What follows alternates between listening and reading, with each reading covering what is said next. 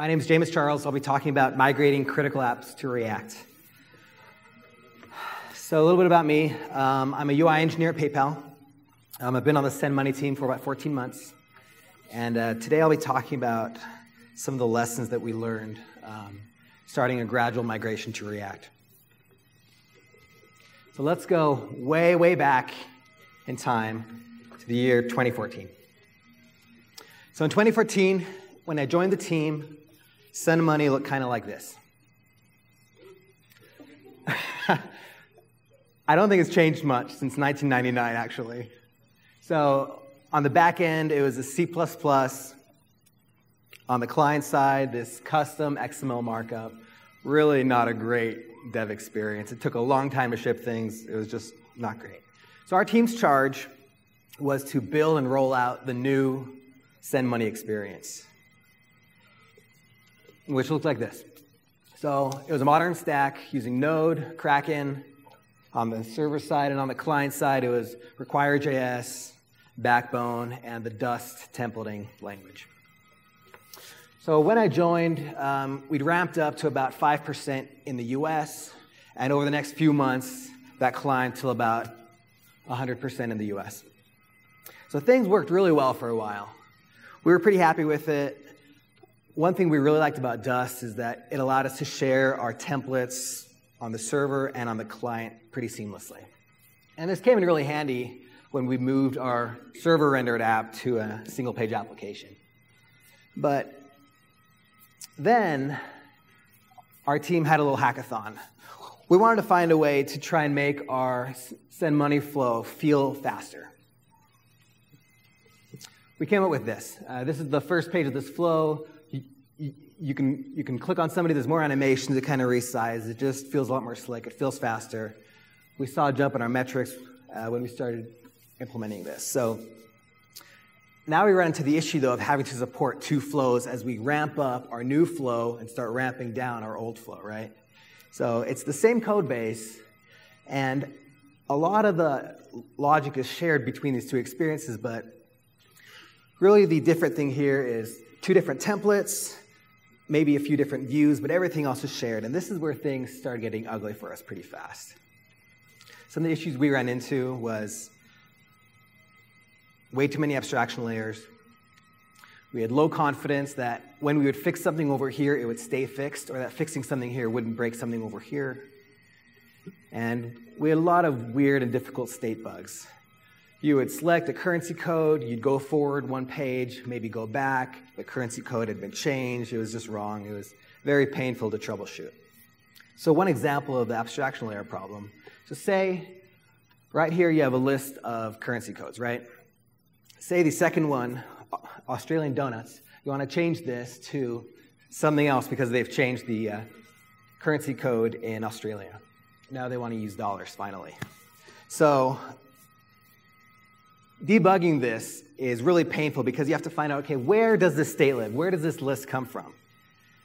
So you end up going on this hunt, right? Through all these layers, and it feels like swimming upstream. So here you see, you get through 7 layers of abstractions before you get to the API finally, and you're like, okay, this is the team I have to talk to get this figured out. This is extremely painful, especially because each one of these points is a gap you could fall into and get lost very easily. And so we're at a point where things are pretty bad. Everything is not awesome, okay? We're sad. It's really frustrating, but we have to balance our frustration with the fact that we have 100 million users in more than 100 countries for our flow, okay? We can't just up and change and break stuff whenever we want to, just because we think this next framework is awesome and we want to move to it. We have to be responsible and have the appropriate amount of rigor. So what do? We started exploring, we started looking around. One thing we looked at was Ember. The thing we liked about Ember was the fact that it was very opinionated and it offered a lot of structure that our app was really missing at the time. We were also interested in React, but it looked interesting, but we just didn't know enough about it at this point. So one guy on our team started experimenting with Ember. I think we even shipped something to prod with it. And then, like, okay, maybe Ember will work for us, and we started seeing these tweets about Ember. And I'm going to show some of them here. Now, I've blurred out the name to protect people, but tweets like this. And this, and this, and then it just turns a flame war. Now, this next one is probably my favorite. Now, I don't know if this is an endorsement or criticism of it, but I don't know. Seems like they've kind of made some peace now and things are a little bit calmed down. But, okay, so we looked at Ember. Now we also wanted to look at React. A few weeks later, ReactConf came around, and at this point, we'd done our homework with React. We'd done a bunch of research. We'd hacked a few proof of concepts together. And we were kind of on the fence. Do we send some people to EmberConf or to ReactConf? And the reality is that ReactConf happened sooner, so we went there. So about 5 of us went to ReactConf, and it was really exciting. You could feel the excitement in the room. And I think the thing that was most exciting for us was that Facebook was having a lot of the same problems that we had and that we were having still. And for them, it appeared that React was solving a lot of these problems. We loved the focus on functional style and principles, and we realized that these principles would solve a lot of our problems. We bought into all the ideas behind React. Simplify state, immutable data, functional principles, and we knew we could start doing some of these things now. So we thought, okay, let's try React. PayPal is a big company, though. We have a big app. We have a lot of members. We have a lot of people using it. So we sat down and we looked, okay, what do we actually need to change in order to start using some of these things? One of the big blockers was INTN. How many people here use INTN? Show of hands. Okay, maybe half. Okay. So let's step through real quick what INTN looks like for us. We have a property file, which is essentially a content file, similar to JSON. And we have the US version of the content there. We have the German version right below. And what happens is this gets merged with the Dust template below that. And then we get a JS file localized for EN-US, English speakers in the US, that looks something like this. And we then use Require.js to load this in, and it gets loaded up on the page and rendered through Dust. Now, the first problem here was that React can't really load property files. And we couldn't get off of property files because we had a lot of processes that used these. So first thing we did is we needed to convert property files to JSON. So we had a grunt task that moved these things to the prop files to JSON. The second thing is that we made an INTN mixin that used React Intel. And let's look at that for a second. Okay. So in this code, the important parts are really this. We're loading in the INTN mixin. We're specifying where the file is, whose keys we care about for this widget, and then we specify the key that we want to inject here. And then there's magic that says, okay, you're a US user, bring in the US key, etc. So now INTN works. Now is a big blocker. Now we move on to our next issue. We're on Require.js. Okay, who's on Require.js? Wow, small. Okay, who's on Webpack? Okay, about half. Who's on something else? Who doesn't use the module loader at all? Okay, everybody's afraid to say they are.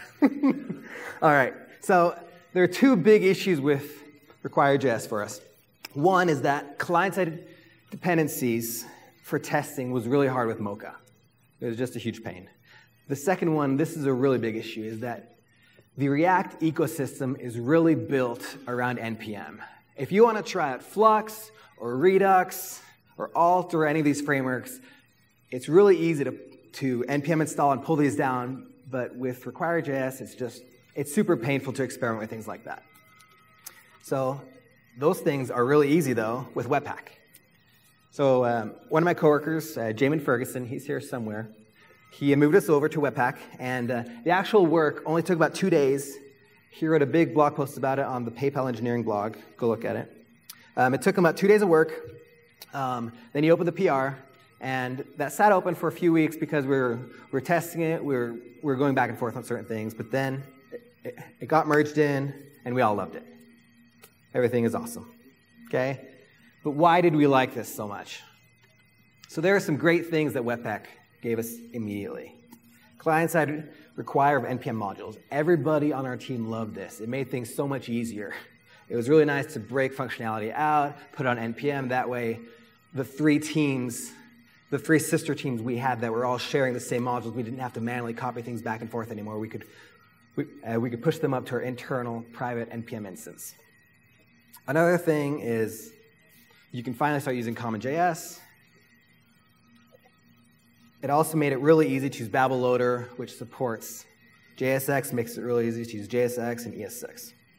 This allowed us to preserve our old code, and without having to update or change anything, allowed us to use new features like ES6, CommonJS, so the old and the new could live in harmony.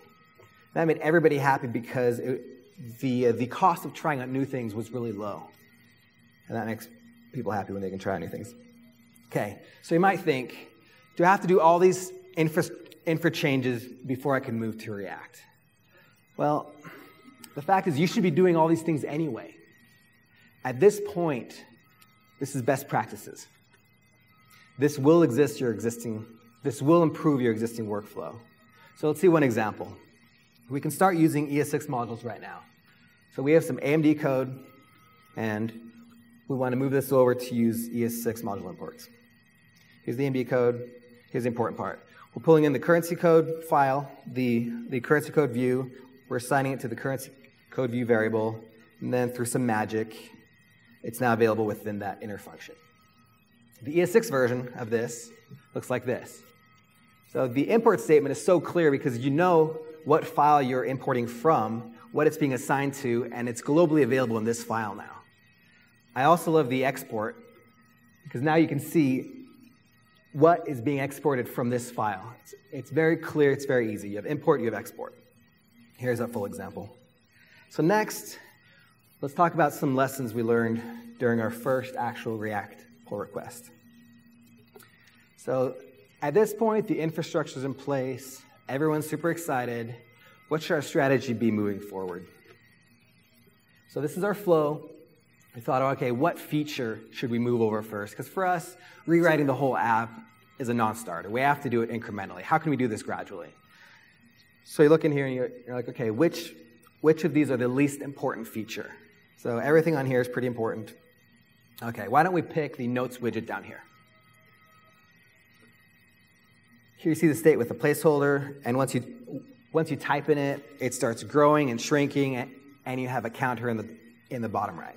This is probably the least important feature in this flow because, and this is an important thing, if we're going to screw up something when we push this out to prod, I want to screw up the message that is accompanying the transaction. I do not want to screw up who I'm sending money to, and I do not want to screw up the amount of money that I'm sending. If my friend says he wants to send his other friend $100 and I charge him $1,000, that's going to be a really bad thing, right? I'll probably get fired. Well, probably not, but maybe. Okay, so this is also a good example because it's sufficiently complicated. We have a placeholder so we can test our i18n stuff. We have some JavaScript functionality. There's some resize going on. So my wife went out of town. I said, okay, I'm going to spend this weekend and just move this thing over. So I opened my first PR, and here's all the awesome things I put in.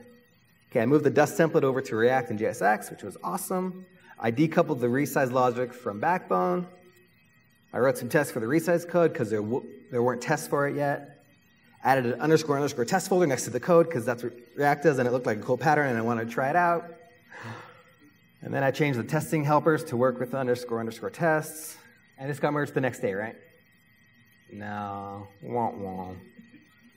So what should I have done instead? It should have been much simpler. These were the only two things necessary because the only things that have to change here are the template and the event binding logic, right? But I was really excited, and I wanted to experiment, and I wanted to do, hey, let's try this, hey, let's try this. But that increased the burden for my peers Because I said, well, I want to try this pattern, and this pattern, and this pattern. And they're like, well, let's have a meeting. Let's talk about it. There was just too much. So the lesson here is keep your first PR dead simple. If you have to have it be simpler than this just to get it in, then do that. Okay. The next lesson is optimize for future change. So it's only been 2 years, and we're switching out our entire front-end infrastructure. That is not a lot of time. And if that holds true again for the future, it means in 2 years, I may switch my client-side stack again entirely. And we like having that freedom, but that means we have to think about how do we reduce the cost of switching.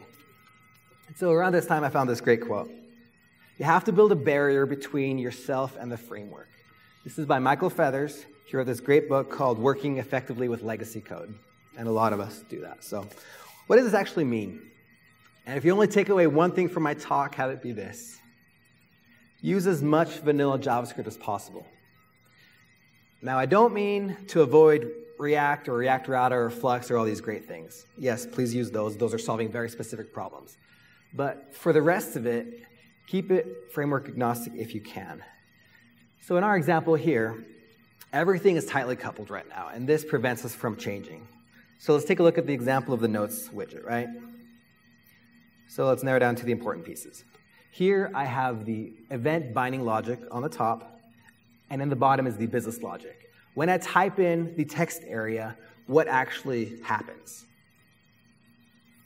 What actually has to change here when I want to move from Backbone to React? The only thing that really has to change is the event binding stuff, and then I have to decouple this business logic down here. So what does that look like? If I move the business logic out into a separate file, in this case I've called it a resize text area util, I can now reference it here, pull it in here really easily, but I can make it generic enough that it can be pulled in from a React component, it can be pulled in from a Backbone thing at the same time if I have to.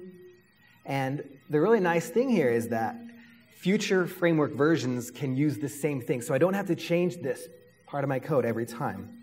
Because the reality is, if you don't build a barrier now, your legacy React code in 2 years will be just as painful to migrate as your legacy Backbone code is right now.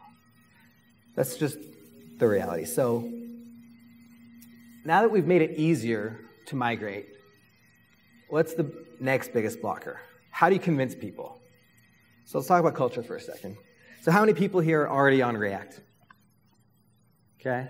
Again, about half or a third. Okay. And how do people normally react to change? This is what happens, right? What? You're making me switch again? We just moved everything over to this framework. Are you crazy? That's what happens, right? So what do we have to do? I'm going to harp on this again. We have to reduce the cost of change. Because if we can reduce that and reduce the pain that's necessary to change, we'll get a lot less pushback. Things are less tightly coupled. So our culture on my team at PayPal is pretty receptive to new stuff. If there's something new in 2 years that we want to move to, we'll do that. And that'll be fine. So a lot of things that, next we'll talk about a lot of things that worked for us as far as culture goes. Conferences. We got 5 people from our team going to ReactConf. This gets people unified and jazzed up and excited and on the same page. This can't be understated. So if your coworkers aren't here, they should be here. Okay, hack sessions over lunch. This is a great time to come in and say, hey, I ported this one feature over. Look at how much cleaner it looks, how much better this works. And this is a great place to address questions like, or address statements like, HTML in JS, are you crazy? So this worked really well for us. Distributing the work. Jamin worked on the infra pieces, I worked on the React pieces, and that worked out great. Here's another one. Don't alienate your last architect. If you go to him and say, well, this whole thing really sucks, you're just going to make enemies, so don't. Try and work with him. Say, this works, this doesn't work, let's fix this. Keep momentum. Okay. So in conclusion, you have to make sure to solve real problems. What pain are you fixing? Because everything we've heard about here, this is all cool stuff. This is all really fun stuff, right? I'll share an anecdote. I have enough time. So my last job, I was at Family Search. It was a great place. Shout out to you guys in the front. At the time, there was a lot of articles going around, hey, you don't really need jQuery. You can drop it now. There's enough support. So I was like, hey, we should drop jQuery. this will be really cool. And I was talking to some of the engineers about it. I was seeing how they felt about it, and the response I got was, please don't make me change. I am overwhelmed keeping up with our stack as it is. So the reality there was that I wasn't really solving any pain. I was just wanting to try something out. And that's valid in certain cases, but in this case, it would have made their lives a lot more difficult if we would have had removed that. So that leads me to my final thought. The principles that you learned here at React Rally are really to help you solve real problems. If you don't have pain, don't make your team suffer. If you're facing problems, you can start applying these solutions we talked about today with or without React. Thank you.